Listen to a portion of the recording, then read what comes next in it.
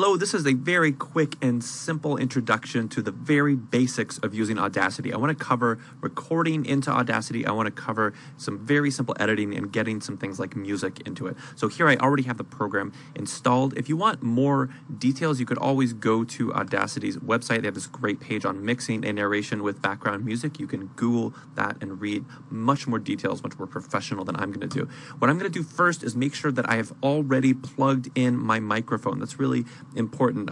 Audacity, if I plug the mic in after I open it, sometimes it gets a little messed up. So I'm going to plug it in and then open the program. When I do that, I can click this little thing here to choose the mic I want. You can see that my computer's like, well, I don't know, you probably want to record out of the mic that's built into the computer, right? And I'm like, no, I want to use this microphone here, the one that sounds a little bit better. So if you are plugging a microphone in, make sure you pick the right thing. Now that I've picked the microphone that I want to use, assuming I plugged one in, maybe I just want to use the one that's already built into the computer. What I like to do is do a quick little test to make sure the volume is right. I usually do that just by clicking in here, right above the mic area. When I click it, it'll start showing me in live, real time, a visual representation of this. If it looks like super hot, super loud, I'll adjust it with this little guy. I'll move it down a little bit. I can't do that right now because I'm using the same microphone for recording this video, so who knows what would happen. But I would go up and down. If I start recording, like say by hitting the record button, and if these peaks that you're seeing look really, really tall, if they're cracking the top and bottom there, like they just did there, then I'm probably going to go back and make them a little bit smaller because in reality, that sound, it's called clipping, the sound of my volume being so loud that it hits the top will make a little bit of distortion. It's usually not a very pleasant sound for readers. This is just a test, so let's just use it. Well, here I am recording. Did you see how easy that was, by the way? I plugged in a mic, I opened the program. If I want, I kind of adjust the volume a little bit.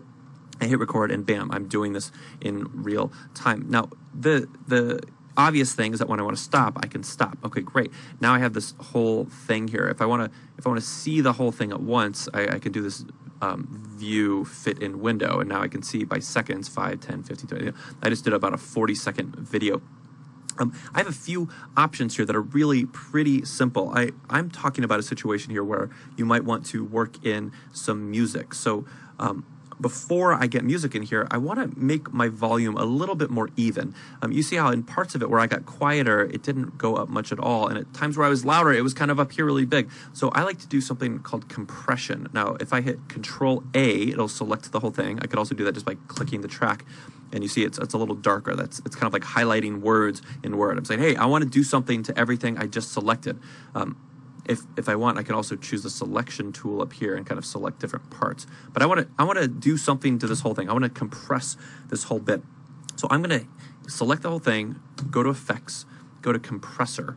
Now, compressor might be a weird term for you. You might not be used to it. You might see a whole lot of scary things here. Well, if you want more details about ideal ways to adjust this, you remember that page I talked here? It kind of has some suggested things. A lot of times I just leave it as default. It'll default to the thing I did last time. I'm just going to hit OK and show you what happens. Watch the visual representation. All of a sudden, it's a little more even. That part that was a little quieter there is a little louder. The part that was really loud sometimes is even a little bit quieter. And the whole thing sounds a little more even toned. Well, that's great. That means that I can put music underneath it and not be worried about the places I was talking quiet or being really quiet. Okay, it's a really simple, really easy little thing to do. Select all, compress. Now, what I want to do is get some music or some sound effects or something in here. So what I'm going to do is go to some place where I have some music. Well, here's a weird piece. I'm going to drag this file into my Audacity program. And you see what happened is it literally dragged it in as a whole separate track underneath it. This is everything I just did. Remember a second ago we were kind of zoomed in a little bit more, so it took up more of the whole screen. But now this new track is playing underneath. So if I hit play, you would hear the things I said, and at the exact simultaneous moment, you know, like say at 15 seconds, you would hear that track underneath it. Now, I'm going to zoom out a little bit. I'm doing control and holding the roller ball in the mouse. That kind of zooms me in and out. I like that a lot. You can see that this audio track is way longer than my 40 seconds of talking. So I probably don't want the whole thing. I probably want to cut something. I might want to cut something of my narration. I might want to cut something of this audio too. So let's do it one at a time. Let's say I only want that first 40 seconds of the music, assuming that that's exactly the part I want. I'm going to highlight it. I can only do that because I chose the select tool here first. I'm going to highlight what I want. And when I've highlighted, I'm just going to hit the delete button on the keyboard. Bam, it's gone. Wow, how easy and simple. Now, again, to make it easier, I can kind of zoom in and out, remember, with my control rollerball thing. Okay, so now here's my talking. Here's this part. Now, I might still have parts up here where I'm like, oh, I really want to delete this part. Maybe this is all a mistake. Same thing, right? I can highlight, I can hit delete. I can do that however much I want. Now, say that the music really starts getting really good right here at about this 20-second moment. And I'm like, oh, I really wish my audience could kind of hear some of that music right there. Well, what I like to do is split the track. So I put my cursor where I want it to go, and then I can go to Edit, Clip Boundaries, and Split. You see it also tells you Control-I will do it. I use Control-I so much more. Watch what happens when I hit that split. Well, barely anything. You can see there's a little bit of a line now between this. That means that, I'm going to zoom in. You can see the stuff on one side is different than the stuff on the other side. Now, if I want to accentuate that, if I want to make that a little clearer, I'm going to click up here to these tools, and I'm going to click this one that's a time shift tool. That essentially means I can drag stuff around. Let me show you what happens when I drag, when I try to click and drag on this bottom track with the time shift tool. The whole thing moves. Now, I can't select things the way I used to, right? If I want to select something, I have to go back to the select tool, highlight it.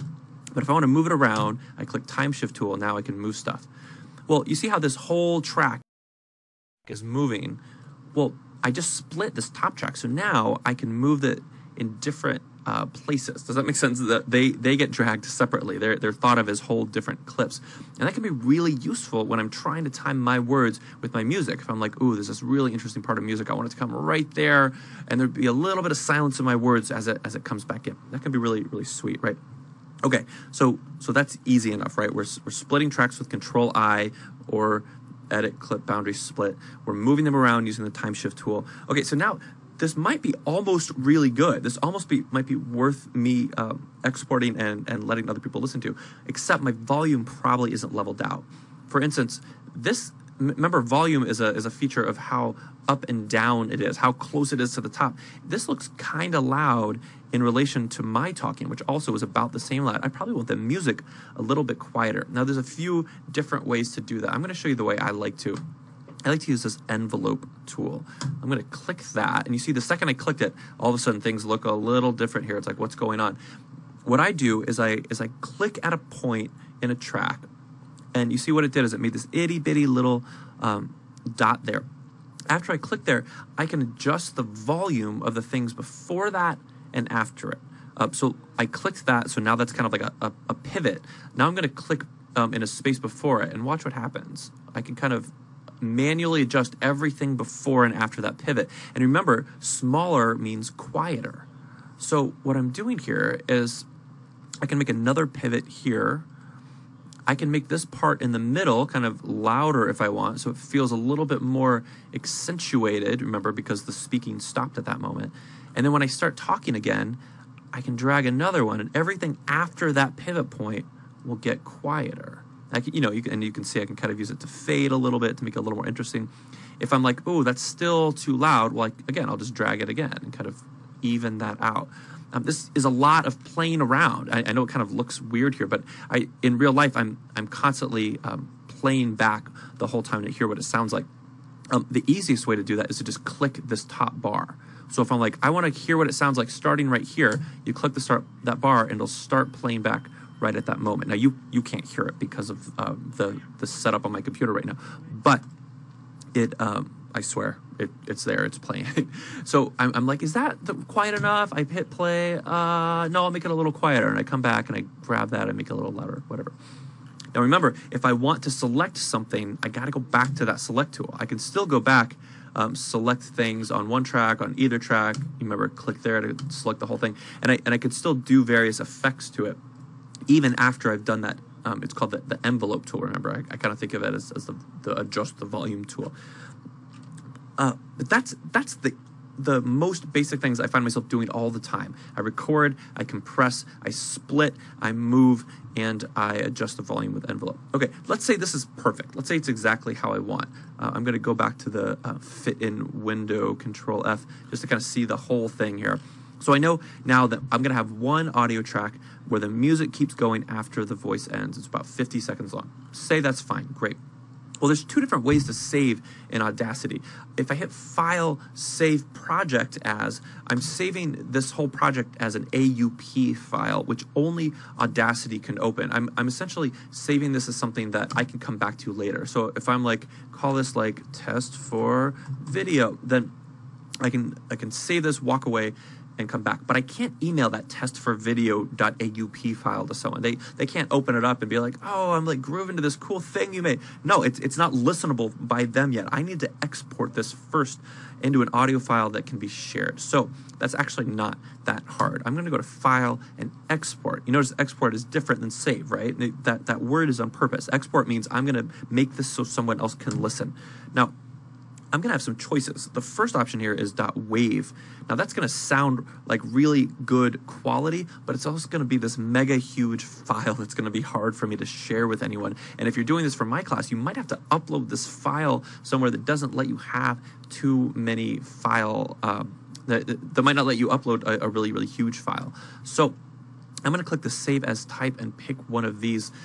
Often I choose Ogg Vorbis. You might not have heard of that. It's kind of an alternative version of MP3, but you might have obviously heard of an MP3 too. Let's just try.